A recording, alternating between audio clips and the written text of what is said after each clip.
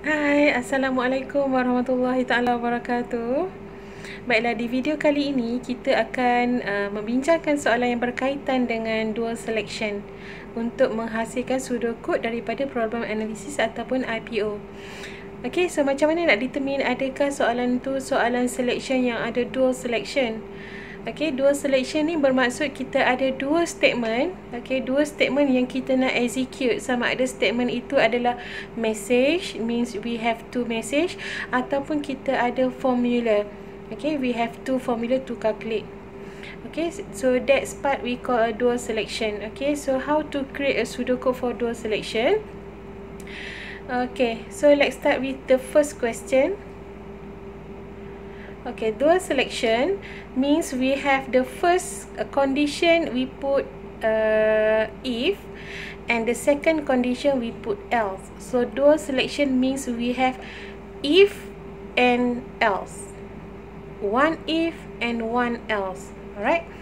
Okay, look at the question number 1. If a student is in module 2 group, so kita nampak kat sini perkataan if, maksudnya dia adalah selection. And then kita kena identify sama ada dia single, dual ataupun multiple selection. So kalau dual selection means ada dua statement. So kita cari apakah statement dia, adakah dia statementnya message atau statementnya adalah formula. Alright, so dia punya condition adalah module 2. Module 2, and then dia akan display message. So statement kat sini adalah message. The first message is the student is taking computer science subject. That is the first message. And the other one is the student is taking biology subject. So dia ada dua statement yang dia nak execute. Either the first one is a computer science subject or the second one is biology subject. Means ada two statement. So if two statement, the first statement is if, the second statement if else. Okay, so that is the problem analysis. Okay, let's start with the pseudocode. Pseudocode we start with begin and pair with end, or start pair with stop. Okay, input change to read. Okay, kita nak read apa? Read module. Okay, read module. Then determine whether means selection. Okay, if dekat dalam ini adalah dia punya condition. Apakah condition dia? Module is equal to 2. So kita boleh tulis module equal to, that is the condition. So if true, okay, ini jika dia true, dia akan keluar the student is taking computer science subject. Yang ini yang dia akan keluarkan jika dia true. Tapi kalau dia false, dia akan go to the second option. Okay, the student is taking biology subject, second option. So itu kita panggil dual selection. If jika true this condition, dia akan print the student is taking computer science subject. Jika dia false, maksudnya maybe student tu masukkan modul dia adalah 3. So 3 sama dengan 2, false. Jadi dia akan keluar student is taking biology subject. Okay. Okay, next kita pergi second question. Okay, determine whether a number entered by user is an even or odd number. So kita ada dua message yang kita nak execute dekat sini, sama ada nombor itu adalah even ataupun nombor itu adalah odd. Okay, jadi read input kita akan bertukar menjadi read, dan number input number, so dekat sini dia akan jadi read number.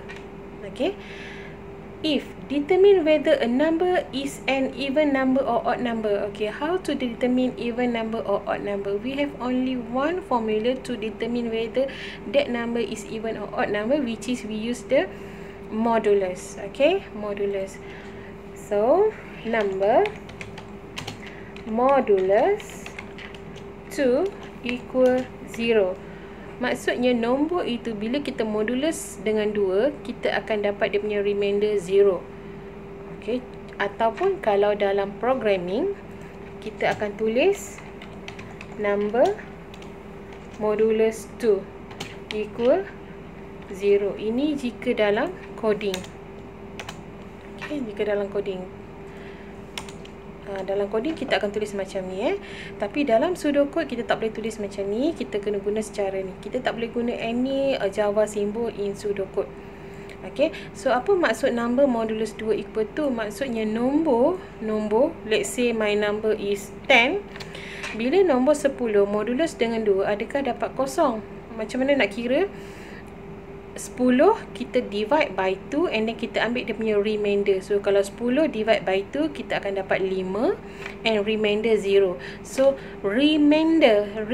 So 10 modulus 2, we get remainder is 0. So 0 equal 0, true. If true, so kita akan print dekat sini. If true, dia adalah even number. Right? Even number. But if, okay, if I take 11 modulus by 2, is it equal 0? 11 modulus by 2, kita akan dapat 5 and dia punya remainder dapat 1. Means 11 modulus 2 is equal 1. 1 equal 0, false. So bila false, dekat sini bila false, dia akan print odd. Okay, so that is the formula to determine whether that number is even or odd number. Okay, the modulus. Alright. Okay, next question. Remember, dual selection mean we have if with the condition and else no condition. Else no condition. Straight away write the output. Okay, third question. Okay, my health magazine is sold at RM5 each if at least 5 units of the magazine are purchased and it is sold at the price of RM7 each otherwise. Calculate the price the customer has to pay after he enters the quantity of the magazine that he purchased. Okay, so kita nampak kat sini keyword enter the quantities. Maksudnya ini ada dia punya input. Okay, so kita akan read kita punya quantity. So apa yang kita nampak, kita buat dulu quantity. Alright, so kita ada condition di sini. Apakah conditionnya? Okay, RM5 at least 5 unit. That is the first condition. Okay, at least 5 unit.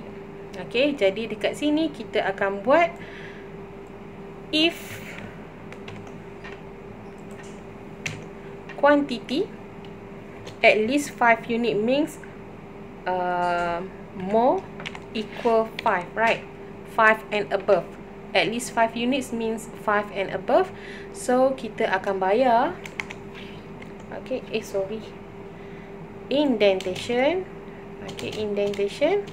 So kita akan payment kita akan jadi berapa? Okay, payment kita RM5 satu. So 5 will multiply with the quantity. Okay, else otherwise. Okay, see RM7 each otherwise. So that is the second condition, which is we put else. So else kita akan buat indentation, payment 7. Okay, 7 multiply with the quantity. So print payment. Okay, variable kena konsisten. Okay, so tengok dekat sini. Okay, dual selection bermaksud okay, kita ada two statement. Sama ada statement itu adalah message. Okay, for question number 1 and number 2 is a message. Question number 3 is a formula. We have two different formula based on the condition. Okay, this is for the first question. We have two statement. Second question also the statement, the message. But the third question we have two different formula. Okay. Okay, next question. Question number 4. A program will ask user to enter age for two peoples, where the values entered will be stored in variables age 1 and age 2. Display the first person is older when age 1 is greater than age 2, else display the second person is older. So we have two message here. This is the first message, means the first statement that we want to be execute, and this is the second statement that we want to be execute. Okay, what is the condition? Okay, enters to age, 2 people. Okay, means kita punya input is age 1, age 2. So, input dia akan jadi read age 1, age 2. Okay, so condition. What is the condition? Age 1 is greater than age 2. That is the first condition. So, we just write here. Age 1 greater age 2. So, apa message yang akan keluar? That is the first message. So, kita akan buat print di sini. Okay. So, kita tukar ke blue color. Okay. Else. Okay, else. Else, no condition. No condition. Terus kita print. Okay. Kita buat warna biru. Okay, terus kita print. Adakah terlalu besar tulisan dia? Okay, the second. Okay, and if. And close with and if. Okay, basically kalau message dia akan berada, kita print di dalam. Tapi kalau value, ini hanya formula saja. Kita tak print dekat sini. Kita print last sekali. Means the system will determine maybe the first formula or the second formula, then later on baru dia akan print. Okay, itu perbezaan dia. Kalau formula dia akan print kemudian, kalau message dia akan terus print di sini, di dalam. Alright. Okay, next question number 5, which is this is the last question for dual selection. Okay, calculate BMI when a user enters weight and height. Print, please reduce your weight if BMI is greater and equal to 25.0. If not, print you have an ideal weight. Okay, so we have two statement yang kita nak execute. The first one is reduce your weight, and the second one is you have an ideal weight. But before we determine the message, we have to calculate BMI. Okay, calculate BMI. So kita read ini, enter means our input weight and height. So kita read weight and height. Okay, read weight and height. Then we have to calculate first to get the value of BMI. So kena kira dulu. Kena kira dulu. Okay. Lepas masuk kita kena kira dulu. BMI equal, formula dia adalah weight divide by height darab dengan height. Okay, height darab dengan height. Okay, lepas tu bila kita dapat BMI, baru kita tanya condition dekat sini. Okay, see, if BMI is greater and equal to 25.0, so that is the first condition. Okay, BMI greater or equal, oh sorry, we cannot use this formula. This formula is for Java program. Okay, sorry. Okay, this one tak boleh guna ni, sorry. Okay, kita mesti guna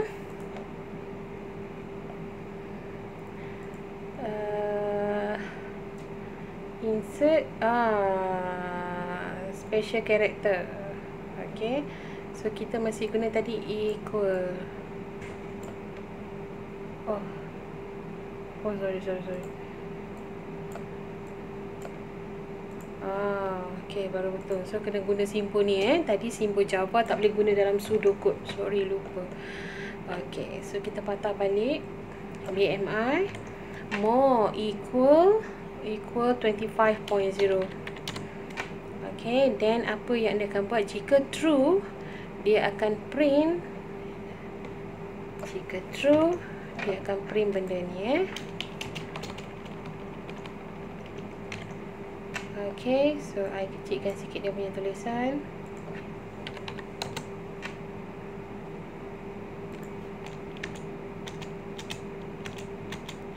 Awak dia tak mau. Okay, jika false, kita akan print. So BMI korang berapa sekarang ni? Dah PKP duduk rumah, makan tidur, lepas tu study sikit. Okay, so BMI kena jaga Saya pun dah kembung dah, duduk rumah makan je. Okay, so print kita buat P huruf kecil lah. Okay, kecilkan sikit tulisan. Okay, settle. Okay, habis dah soalan. So ini adalah dual selection, iaitu ada if dan juga ada else. Okay guys, bye. Assalamualaikum warahmatullahi taala wabarakatuh.